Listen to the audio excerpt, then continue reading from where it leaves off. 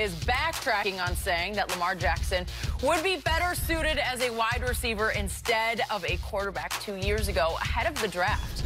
Polian said he was using a, quote, traditional quarterback standard when assessing Lamar. The Hall of Famer also said that the Ravens have found a way to use Lamar's dynamic skills and that the bottom line is the fact that he was wrong about the Ravens QB. Appreciate that honesty. Shannon, what is your reaction to this? I'm glad he admitted it. And the analysis that he used, Skip, was white guy, 6'4.5", 6'5", 230 to 240 pounds, that just drop back and throw it. Because the team that he's built, Buffalo, Jim Kelly, Indianapolis. Wait, did he say that? Or No, I'm saying that's his analysis. That's what. Oh, that's his analysis. Yeah, that's his mindset. Right. No, that's not what he said. No, I'm saying that's the framework in which he's using for a quarterback. Okay. So anything that's outside of that, he can't. It's like this, Skip. He can't see outside because the blinder says the quarterback needs to be 6'4.5", you know, 230, 240 pounds, drop back passer. Well, Lamar Jackson, he said, in Baltimore has done a great job using the skill set. Skip,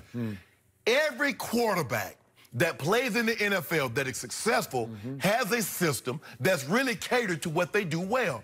They're not running the read option with Drew Brees. They bring Taysom Hill to run that, Skip. Aaron Rodgers is in an offense. Aaron Rodgers couldn't run with the offense that Lamar Jackson. Why would you put him in that? That's not his skill set. So to say, well, everybody does that.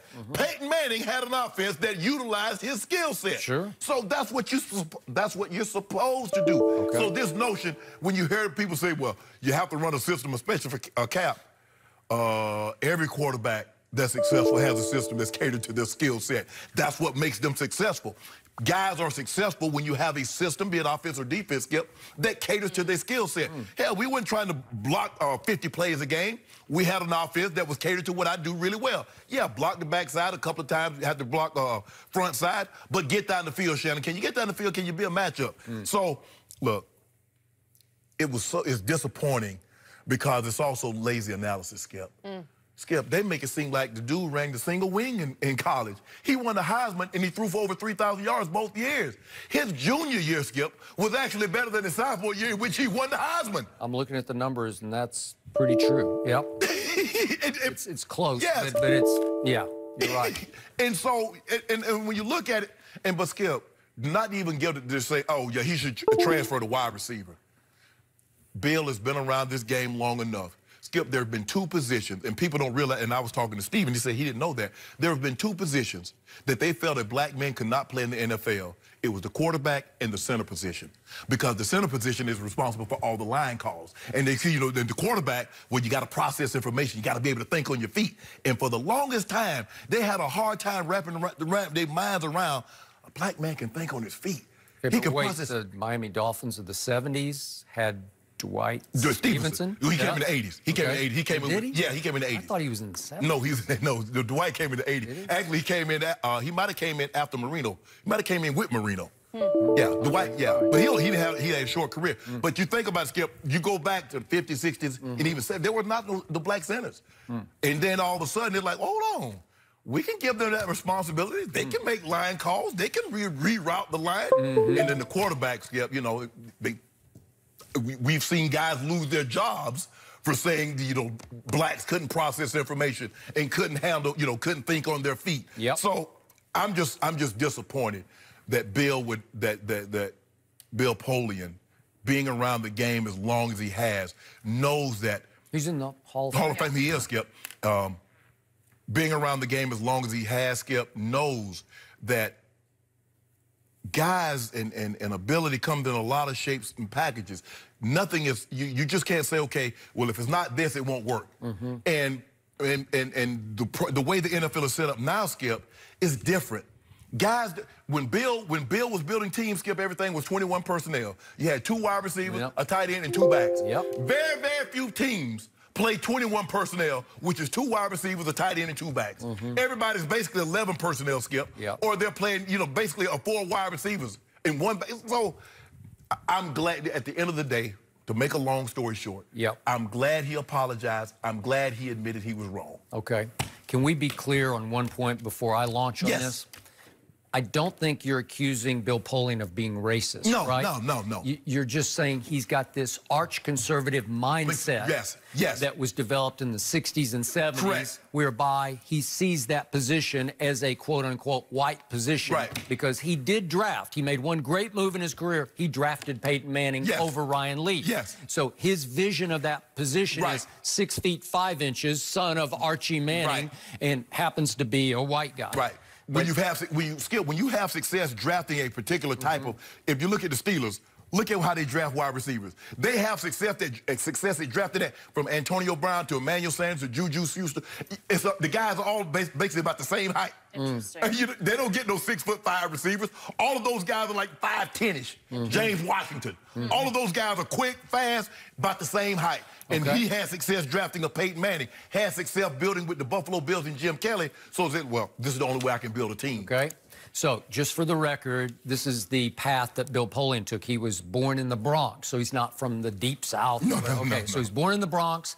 He went to NYU, New York University. They didn't even have football. They don't have football at NYU. And he played on the club football team there. Then he bounced around in the CFL and the USFL. And then he landed with the Buffalo Bills in 1984. And he didn't draft Jim Kelly or acquire him, but he built around him teams that went to 4 straight Super Bowls. They did lose, but he built teams that got there. So he's really good. Thurman Thomas, a whole lot of great picks that he made.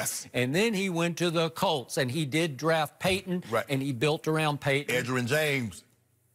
And they won a Super Bowl. Okay, so now, what do I know about Bill Polian? I got to know him a little bit, worked with him at ESPN. And what was my first big clash with Bill on the air? It wasn't over a black quarterback. It was over a white quarterback named Tim Tebow, who also shattered the mold. He was not your conventional 6'5" drop back passer, right? So Bill Polian told me on the air early in that 2011 season, in which Tim finally got his chance to start for your Broncos.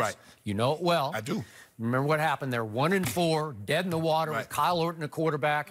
In the new regime featuring John Elway and John Fox at coach, they finally said, let's throw Tim Tebow into this dumpster fire and let's get it over with. And you know the rest of the story. They win the division, win a playoff game. So early in that year, I had Bill Polian on our show on ESPN, and he said, he went so far as to say, Tim Tebow is not even a quarterback. He's John Riggins. Now, this is old school reference that you know, but John Riggins was a running back. Hall of Fame running back for the Washington Redskins, and he was 6'2", 235-ish, somewhere in there.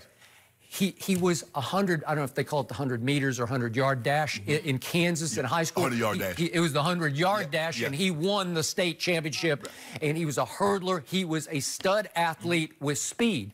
And I told Bill, number one, Tim doesn't even belong in the same breath with John Riggins as a runner. You know, like as a runner, Tim's more of a tank. You know, he's like a fullback runner. A little bit of shiftiness, but not, he doesn't have that kind of speed. What did he run? I think at the baseball tryout or the showcase. Didn't he run? They ran the 60, though. They don't run the 40. I don't think he ran the 40. But he just runs okay. He's like average speed for his size. And Tim's like 245, 250? 250? Okay. So I said, no, Bill. He's shattering the mold. You got to let him run his college offense, and he can win with his college offense because the deeper he gets into the game, the more accurate he gets because he'll just sort of will the ball to his receiver late in the game, which he continued to do game after game after game. So again, just for the record, I was taking him on because he was saying that a white quarterback should be playing running back. You know, he shouldn't even be playing quarterback, just for the record. Now, back to this. It did take a big man to stand up and just say, hey, I swung and missed on this one. Yes, because if you look, like to your point, and again, I'll be the first to admit, I didn't love Lamar's chances coming out, neither did you, but I liked it, and I liked where they got him because I thought there won't be great amount, you know, they didn't take him second overall, so the pressure will be less on him, right? Somewhere between 15, Skip, if he'd have gone to 50, I mean, but to say the man should switch, Skip, saying, okay, I wouldn't take him in the top 10, or I wouldn't take him in top 15, but if you want to say somewhere between 20 and 25, 20, 30, okay, but to say the man should switch position? So when you look at the Heisman year, he threw for 3,500 yards, which is extraordinary. It was 30 touchdowns to 9 interceptions, but he ran for 21 touchdowns. That's like big-time running back numbers on top of really very good throwing numbers. Yes. So you could just see the yards pile up, and to your point, the next year was slightly better across the board. And we remember the game against Clemson. He and Deshaun Watson. They hooked up. Yeah, they went back and forth. That might have been the second best game between Deshaun Watson and Alabama. And again, Lamar did come up small at the end of that game. He had 4 chances to try to score down close, remember? But whatever. Again, Deshaun is really special as a closer of football games. But the point is, Lamar doesn't look that pretty when he throws it. It just gets where it's supposed to go. He is really accurate. Yes. And plus, he can really process fast, and he makes the right choices because his college coach was Bobby Petrino, who coached big-time football in the NFL, right? He was Mike Vick. Mike Vick rushed for 1,000 yards and had a great season up on it.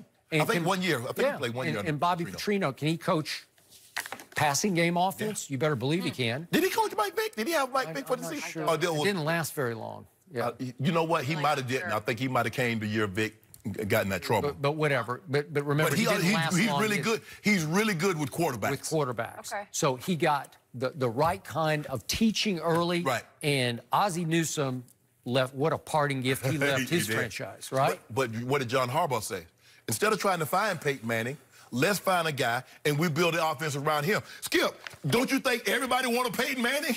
Sure, I would like to have a guy that throws for over 70,000 yards and 500-plus touchdowns and go to 4 Super Bowls and win 5 MVPs. Yeah. That's what I'm looking for. Okay. And did I have a big problem with Denver replacing Tim Tebow with Peyton Manning? Nope. No, come on. No. Seriously? Exactly. Yeah, and then what happened? History happened. Exactly. Right? I'm sure everybody wants that. I'm sure Coach Belichick wants another Tom Brady. But those some guys, Skip, comes along once in a lifetime.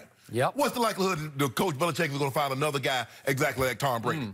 Or the Colts are going to find they thought they had one in Andrew Luck. Yeah. But come on. But he was just lazy in his analysis, and it takes a big man. It took a big man. I don't even know if he's lazy. That's his mindset. Appreciate him saying it. Honestly, though, I mean, you just couldn't see it. Yeah, you got to go. Did he go watch the guy work out? I don't know. Yeah. Well, Lamar proving all of those doubters wrong right now, and it has been fun to watch. Load management, guys, has become a problem, and it's everything that everyone wants to talk about. Is it Kawhi? Is it more than just Kawhi? We'll discuss everything. Where your shoes? Where the New Balances? Yeah, they're gone. Yeah.